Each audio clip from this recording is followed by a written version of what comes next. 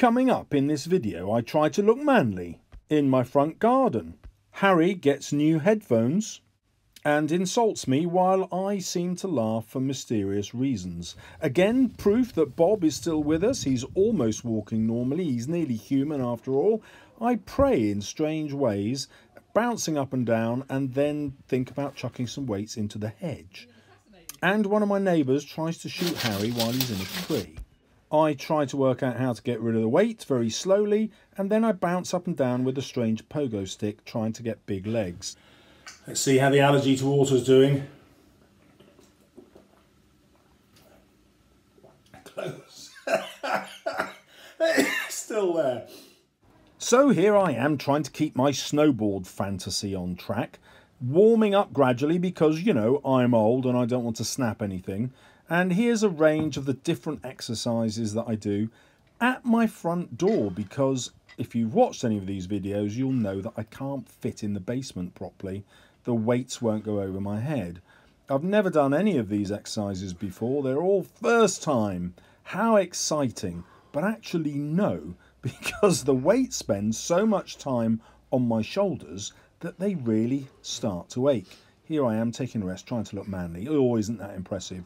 But nobody's there to see, and off I go, bouncing up and down again with the weight on the shoulder. And this time it's in front of my face. I can't really work out what I'm doing. I scratch my back, I look around looking for help. There's nobody there. Oh, what am I going to do? I've no idea. Why is there so much of this in the video? Now I'm warmed up, it's time for some proper squats. All I have to do is get the weights over my neck, onto my shoulders, and away we go. Luckily, I've got a very handy wall that I can sit on, and this stops me bouncing in the lift and forces me to use more of my legs. Unfortunately, the weight is very small, so my legs don't really benefit.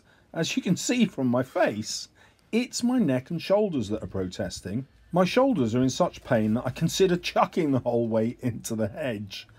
So instead, I kind of wiggle it round my body like some weird baton, in slow motion by the looks of it. Who knew a man could be this slow? That's because if I drop it on the path, it will simply smash it.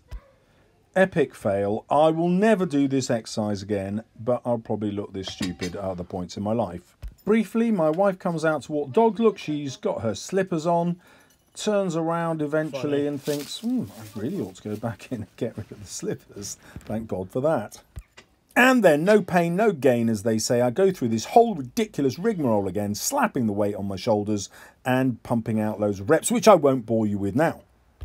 This time I try a different way of trying to get the weights off my shoulders, but it's equally slow motion, and that was real speed. I can't believe this.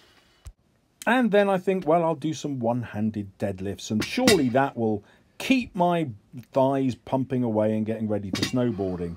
And obviously I can't just do it on one side, I have to flip over and do it on the other, and that's enough of that.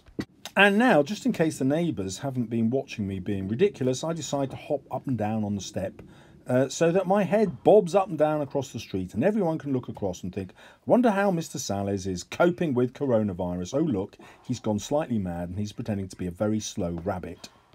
And now, feeling the need for speed, I pick up the weight in a strange way and decide to bob up and down and just get a burn in my thighs to replicate what snowboarding is like. But I'm really not sure that this was a good idea. It looks very wrong. And it's at around this time that I start to think about food. And here is the lovely lamb dish that Harry cooked me. All right, you are now. Get an actual smartphone, like a normal. Go on, stick those on your head so I can see if you look like a Cyberman. Nobody knows what cyber. This is like a Louis Theroux documentary. Well, as long as I'm not Jimmy Savile in this. No, it's... And here is his next duck feast. Harry decides the holly branches are blocking out sunlight, preventing his sunbathing, so he gives me a hand in the garden. You're attacking me! I'm being assassinated.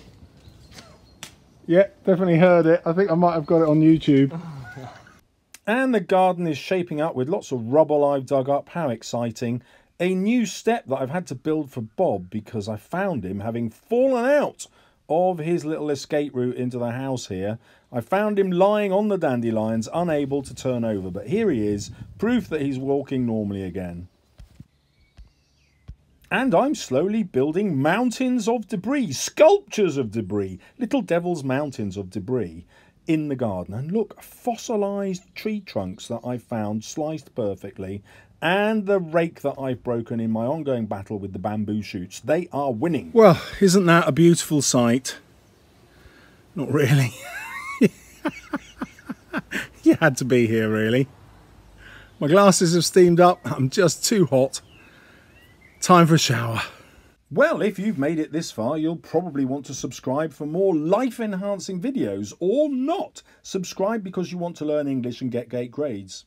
Because I do that too.